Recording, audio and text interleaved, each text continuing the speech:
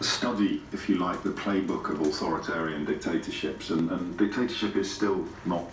the correct description of Donald Trump, but authoritarian clearly is.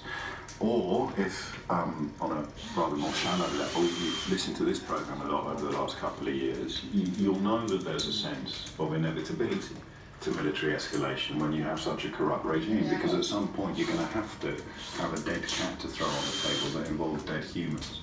You're being investigated for all manner of offences against the Constitution, against women, against